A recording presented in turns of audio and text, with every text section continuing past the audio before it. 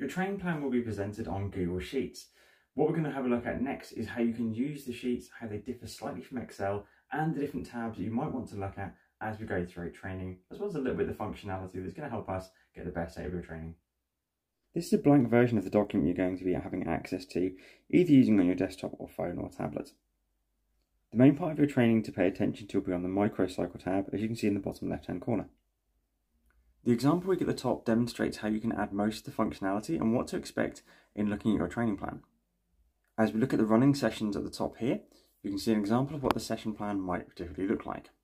Next to this, the cell here just shows you what you can expect and how you can add a cell note to this information to make sure you give me as much input as possible so that I can give you the best guidance I can. Please be careful to use the note feature rather than the comment feature, as this comment feature emails me every time and I actually can't see this information very clearly on the screen.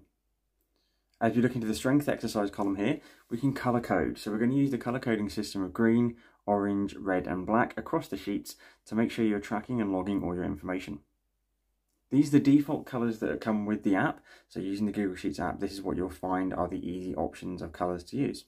In the cells, you can see descriptions of when you would use each of the different colour codings.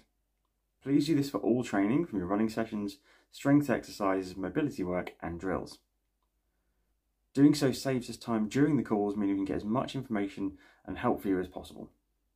As we look down the sheets and scroll down, we can see you'll have your date and miles over in the A column here, and you'll set the rest of your runs and everything else across the training block here. You'll be able to scroll down for around 12 to 16 weeks, depending on the plan variation you opt for. Here I'll outline all of the 12 to 16 weeks, breaking down the 4-week segments as we go through in much more depth and detail. The other things that are worth looking on here are your notes tab. Now, particularly in the centre section here, you can see we've got the PB and the 3 red cells in the centre needed for marathon. This is where I'll add information about your target paces and your target speeds for your marathon.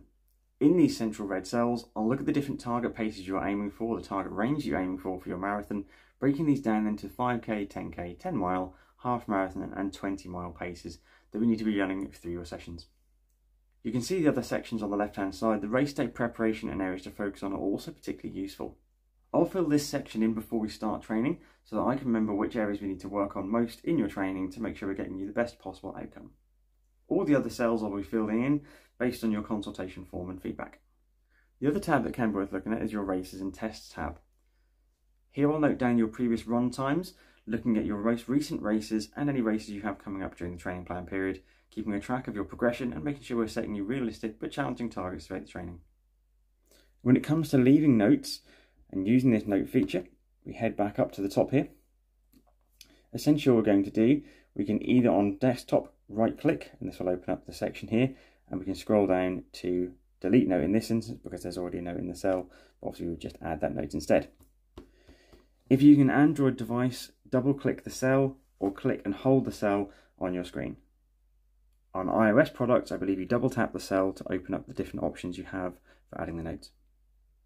When adding notes, be sure to click OK before you exit the cell, otherwise the note won't save. These sheets are yours to use, so please leave lots of detailed notes for yourself and for me to have a look at. I can then give you feedback and so we can get the best out of the training experience for you, making the best of your marathon time and getting you to a great result.